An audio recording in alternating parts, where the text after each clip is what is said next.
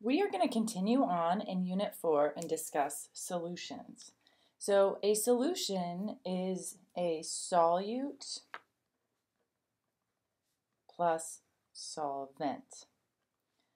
Now the solute is given in a smaller amount, while the solvent is usually a larger amount. Sometimes a solution can be referred to as a mixture. And we have lots of different encounters with solutions throughout the day.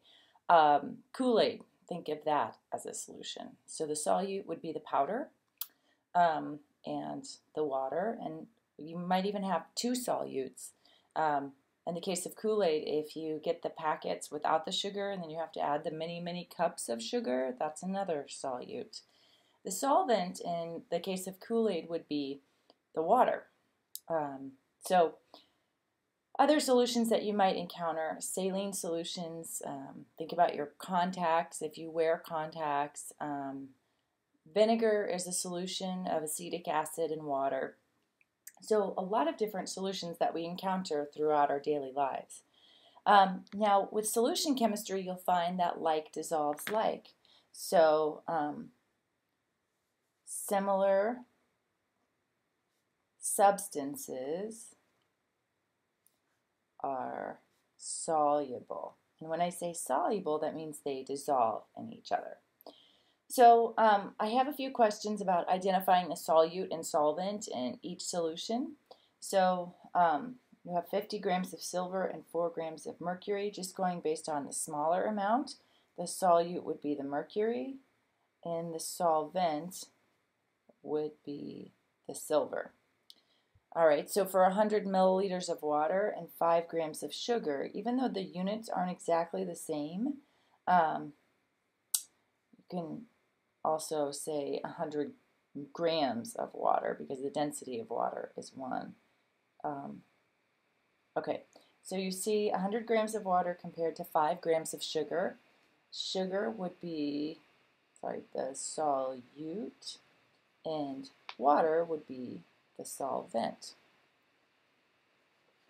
So if you look at the last question, I want you to label what you think the solute and solvent are.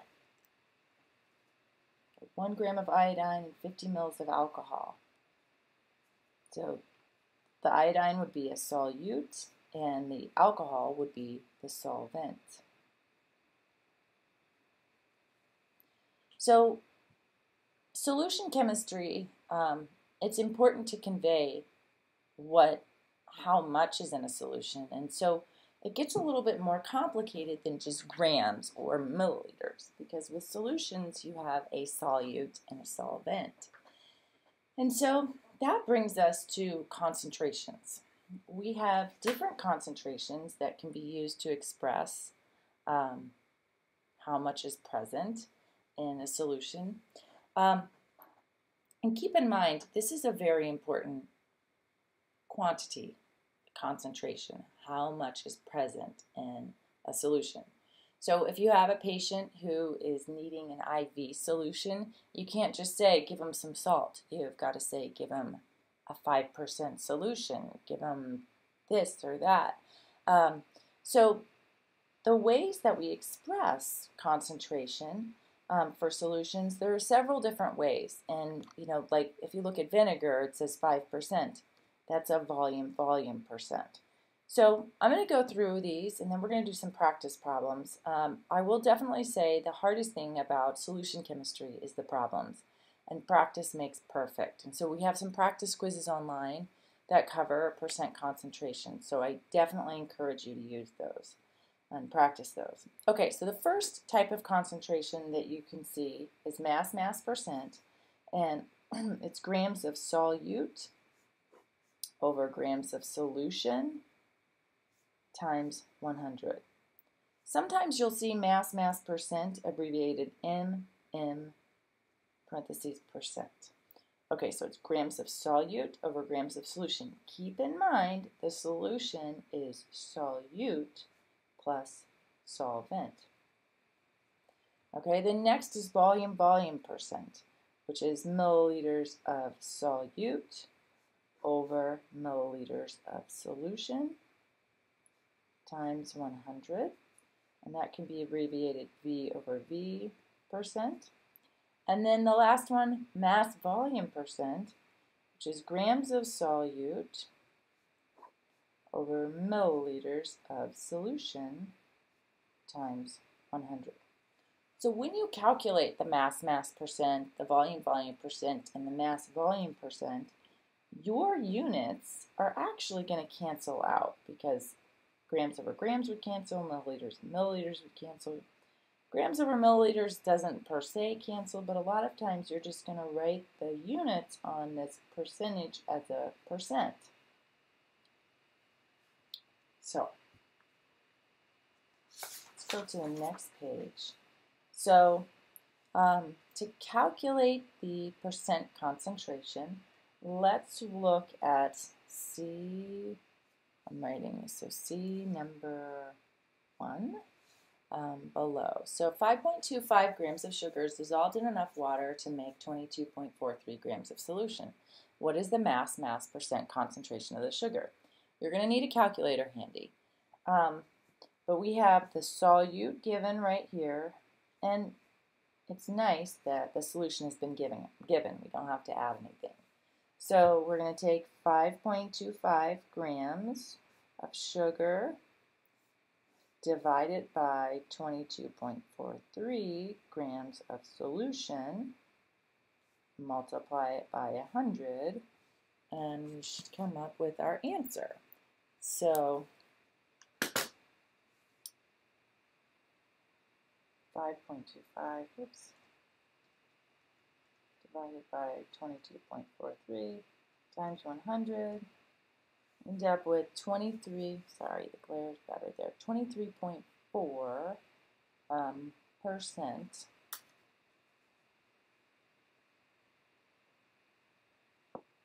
And if you want to, if it drives you crazy not to have units, you can put M over M. So that's how you're going to calculate percent concentration. The next question, how much ethanol is in 125 milliliter glass of beer if the beer is 3.2% volume per volume?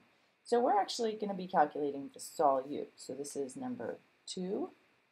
Okay, so in a glass of beer, beer is the solution, and ethanol is the solute. So a lot of times the tricky part is trying to figure out what the solute is and what the solution is. So we have 125 milliliters of beer and we have a concentration. What you're going to do is use this 3.2% as a conversion factor. So I will say 3.2 milliliters ethanol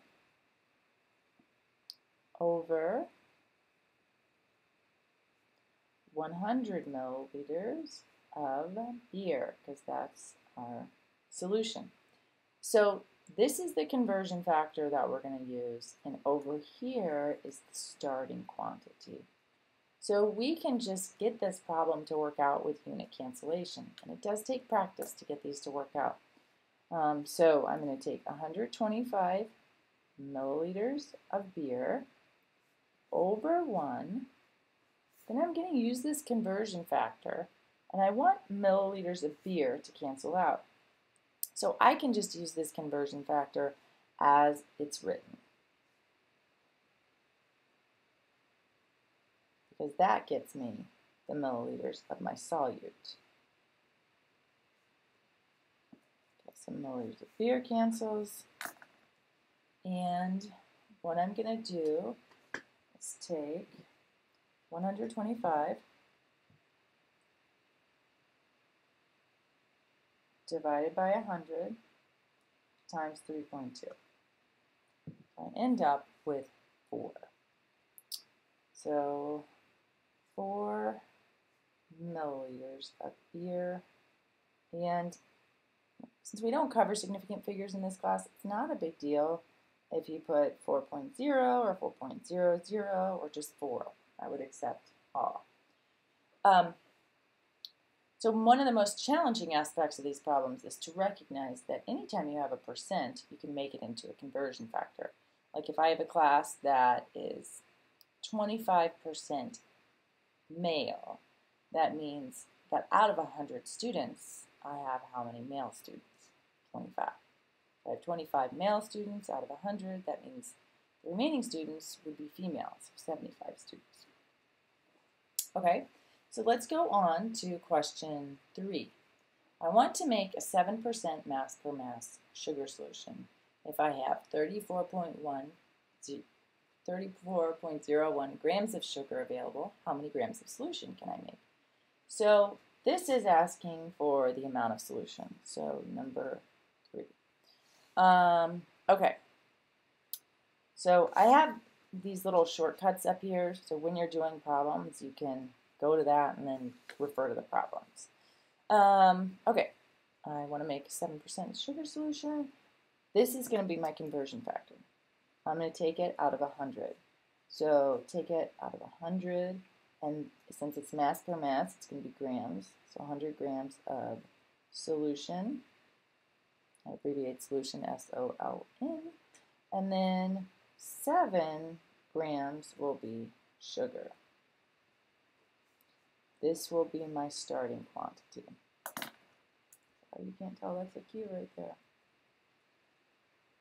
Starting quantity. Okay, so I'm going to take 34.01 grams of sugar over 1, and then I'm going to use this conversion factor. But I can't use it as is because the grams of sugar will not cancel out. What I need to do is flip it. So I'm going to have 7.00 grams of sugar, 100 grams of solution. So my grams of sugar cancels out.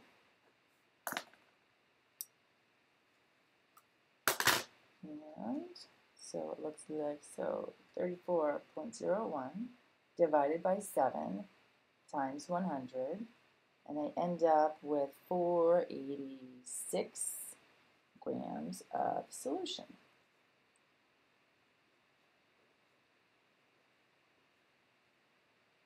Okay. And the last one, how many milliliters of methyl alcohol, so that's our solute, are needed to prepare 75 milliliters of solution. So this is solution, a 5% volume per volume solution. So again, we're given 2 quantities. One's going to be the starting quantity, and the other is going to be the conversion factor. So often the concentration it will be the conversion factor.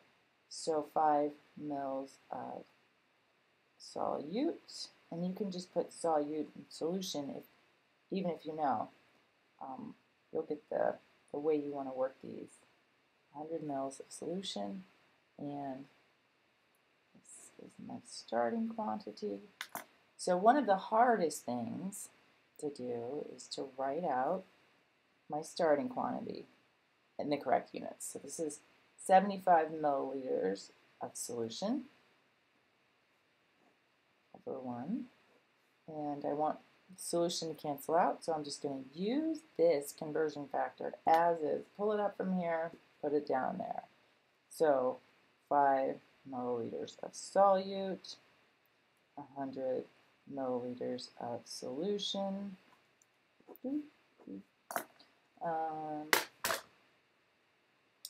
75 times 5 divided by 100, and I end up with 3.75 milliliters of solute. And again, we don't go into sig figs, but I would accept 3.75 or 3.8 would be correct for the sig figs.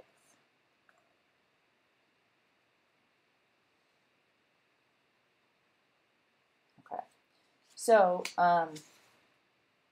we have one more practice problem on how many grams of solute are needed to prepare the following solutions.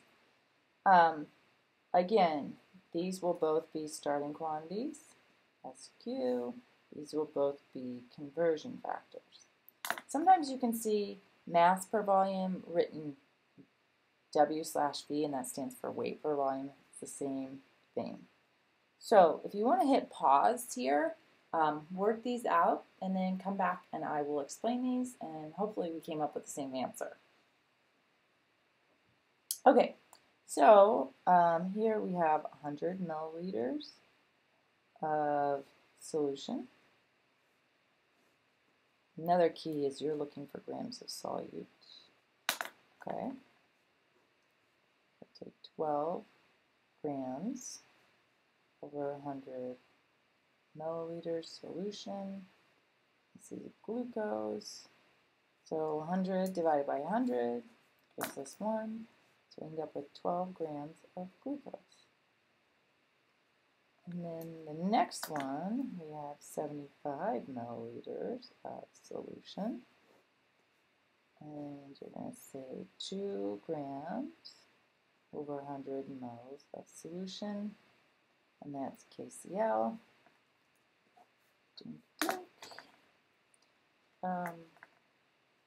So 75 times 2 divided by 100, 1.5.